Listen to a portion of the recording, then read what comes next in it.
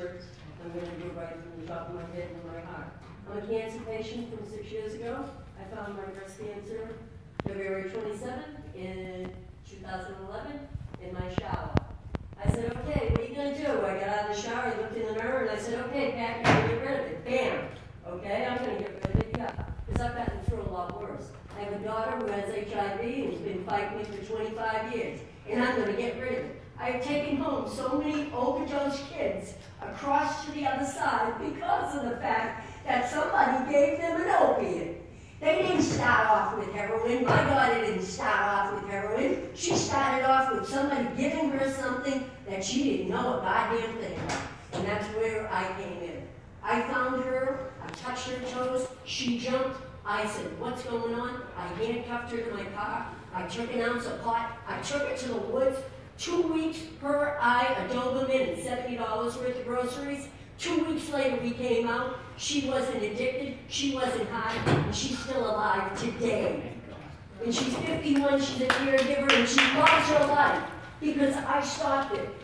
Opiates in this state have been running rampant since 1970, and if you people don't wake up to that fact that that's why everybody has a problem, it's because of the manufacturers. Do you think those people know what the hell they're doing? I'm a cook. I know how to make corned beef and cabbage. Do you? Do I know how to manufacture an opiate? Hell no. But they do. Oh, throw that compound, that compound, that compound, mix it all up. Who cares what they give out, right? We don't care. We don't know what you're going to do. You're asking for a painkiller. No, you need a painkiller? Sure, I'll give you 59 of them because you don't really need 60. So I'm going to get you hooked up on this drug that I can make you die anytime I want. But you're going to say to a plant that's green, no, you can't have it because it's going to kill you. Hell no, it doesn't kill. Opiates kill every day. We lose 6 people in this state every day due to opiates. Go to Boston Medical. Go by the morgue. You'll see 400 kids coming out of there, drugged up on methadone, the next best thing to heroin, as they're concerned. They fall in the streets. I'd be the first one to stop and pick one of them up off the street. Would any of you? I'm that kind of woman. I love my life, I love my cannabis, and I don't want you to take medical marijuana and recreational and put it together. It's not a clapping scene. Please do not put the two of them together. Medicine is medicine. If I was going to my doctors and I said to them, all 14 women doctors, when I found out I came from Vermont to Boston, and I said, ladies, I am not taking opiates. I'm going to smoke clean, organic pot, and thank God, being a drug counselor, I was in Vermont, and I got a guy who only grew for 25 years for breast cancer women, and I got him on my side.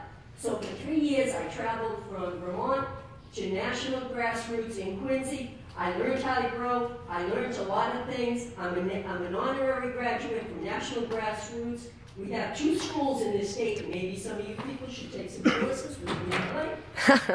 And I'm serious. I mean, you can't educate yourselves because you don't know. I can't do your job, you can't do mine. But I'm here to say, please, do not mix the two. They're not compatible, they're not married. They're not product. They're not a good thing. Thank you very much, have a great day. I have to go to Vermont right now. Yeah, KP.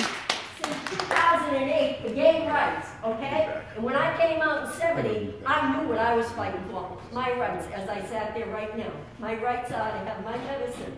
And everybody else in this room who needs their medicine, please don't take it away. Yeah. Yeah. I love you all, kids. Love you, KP. And this one is for all of you. Woo. Yeah. Okay? Bye, kids. I got to go to Vermont. See you in a couple of days. Bye, KP. Drive safe. And this is my kid.